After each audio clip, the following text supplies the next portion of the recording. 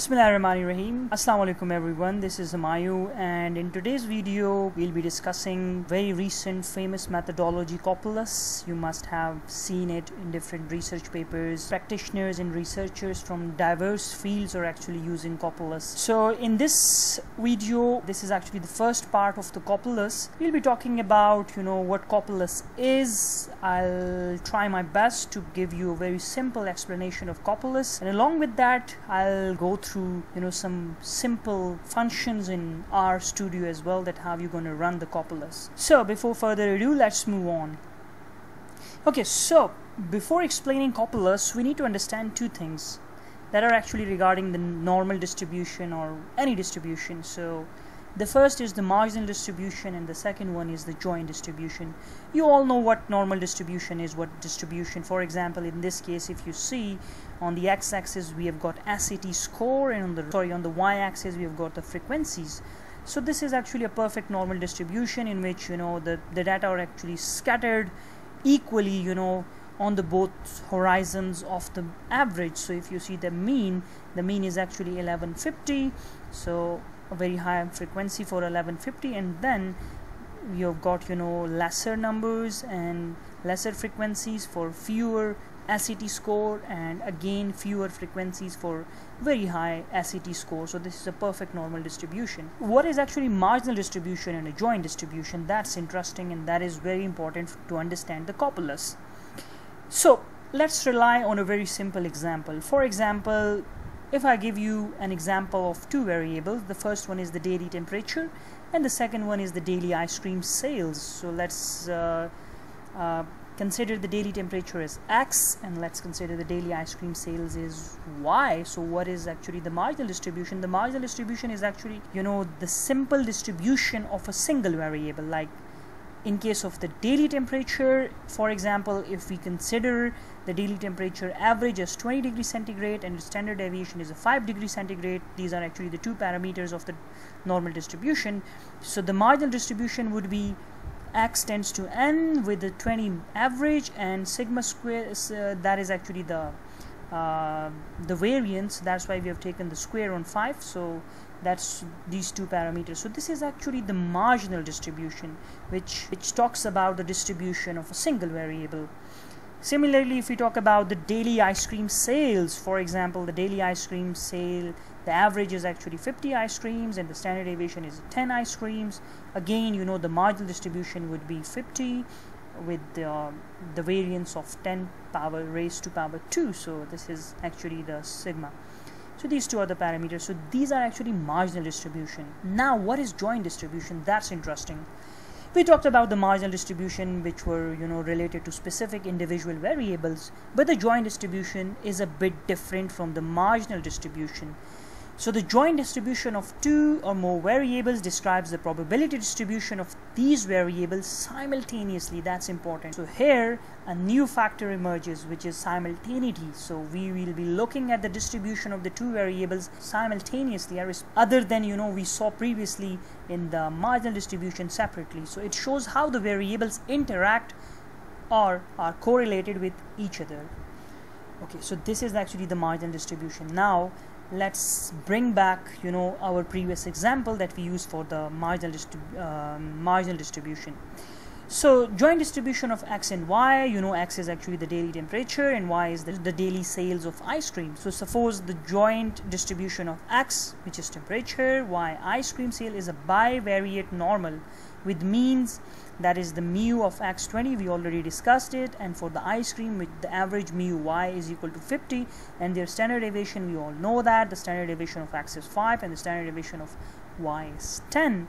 And if we have the coefficient, the correlation coefficient, so we say that this is a bivariate normal, and in the bivariate normal we are supposing it a positive association. When temperature rises, the number of sales of the ice creams increases. So we know the rho value, rho is actually the correlation coefficient, which is 0.8. Again, a very strong correlation between these two. Now if we take the variance covariance matrix of it, so on the diagonal you see that we have taken the variances of the two variables. The 5 square is actually the variance of the daily temperature, and the 10 square is actually the variance of the ice cream sales, and this is these are actually the covariances. What are the covariances? Just multiply the correlation coefficients with the variances. So these, on this diagonal we have got, you know, the covariances, and on this we have got the variance. So this is actually the variance covariance matrix of the two variable distributions. So from this we understand that this joint distribution tells us that not only are temperatures and sales normally distributed, but they are also tend to increase together, since the rho is 0.8 indicates a strong positive correlation. Okay, so what is the Gaussian copula here? So the Gaussian copula in this case models the correlation between temperature and ice cream sales independent of their individual distributions, which are marginal distributions. So this was actually a simple explanation of the copula, that what copulas are and what copula is. So we studied that. Let's now move on to, so now let's take an example of the financial markets. So for example, if we have got three markets, the stock market, the bond market, and the commodity market, and we take the returns of three of them. For example, for the stock returns we represent this with RS, and for the bond returns we represent this with RB, and for the commodity returns we represent this with RC. And if we have the normal distribution of three of them, we see that the average of the stock returns is somewhere here, which might be equal to 0.01, and the standard deviation is actually very high, which is around 0.05. And for the bond returns, the average is actually again it is almost 0.02 or 0.01, and the standard deviation is 0.02. So for the commodity returns, the average is around 0.5 and the standard deviation is 0.1. For now, these are the marginal distribution of the three markets, the marginal distribution of the stock returns, for the bond returns, and for the commodity returns. Now what are the joint distribution? First of all, if we look at the joint distribution of stocks with the bonds, we see that there is a sort of positive correlation. The data is very scattered. We can't properly say that how strong it is, but if we look at the stock and commodity returns, the data is not that scattered, so here the positive correlation is quite visible. And for the joint distribution of bond and commodity returns, again the data is scattered, but we can say that there is some sort of positive correlation. Okay, so we discussed, you know, the copula in a detail and how the joint distribution is important to know in order to understand the copulas. Now let's try it in, you know, in the RStudio, that how we gonna run it in the RStudio. So for that we will be needing three packages: copula, mass, and ggplot2. ggplot2 is not that important, but if you're gonna plot anything regarding the joint distribution or the copulas, you will probably, or not probably, but you will definitely be needing the ggplot2. So install the copula, install the mass, install the ggplot2. I've already installed it, so I'll just library them. So click wherever you want inside the function and click on run, and then click to run the mass and then the ggplot2. Okay, so the first thing that we need is to generate the data. Okay, so set.seed is actually for generating the normally distributed data. So we are actually creating this data set. We haven't extracted this data from the real world, you know, returns, bonds, and commodities, but we are actually taking it, we are actually creating this data in the RStudio. So set.seed is set.seed 1 2 3, run it. What is this n? N is actually the number of observations. We need 1000 observations for each of the three variables: the stocks, the bonds, and the commodities. Okay, run this n. What is the mu? Mu is actually the averages. So for the average for the stock is 0.01, the average for the bond is 0.005, and for the average for the commodity is 0.02. These are the averages of those returns that we are considering here. So this is the mu, and sigma is actually, you know, the standard deviation. For the standard deviation of the stock, we have got 0.05. For the bond, we have got 0.02, as we saw in our previous graph. So for the commodity is 0.10. Let's run this. Now what is this rho? Rho is actually the correlation matrix. We know that the variables are actually highly correlated with each other. So this one is actually the correlation of the stock returns with the stock returns. 0.3 is the correlation of the stock returns with the bonds, and 0.5 is actually the correlation of the stocks with the commodity returns, market returns, and 0.2 is actually the returns of the stock with the bonds. Okay, so let's run this row, which is actually the correlation matrix. Next is data generation. So now we will be generating this data. Okay, so what function we will be requiring? We will be requiring this MV norm. What does it require? The first argument is n, which is 1000. We need 1000 observation for each. What are the averages? The mu. So we have already defined in our previous example that what is the mu. So mu is equal to mu. Sigma is equal to the diagonal of sigma. So for the sigma, what we'll be taking is the diagonal of sigma, and then rho, and then the diagonal of sigma again, which is the variance covariance matrix. So for the sigma, we will be considering the variance covariance matrix that I discussed in the slides. And in the next function, we have got the call names. So when we generate this data set of 1000 observations for each, we need to name them. For the stocks, we'll name it as stock. For the bond, we name it as bond, and for the commodity, we name it as commodity. So let's run each of them. So when I run the data, so let me show you the data in the console. So this is actually let me run the head of the data.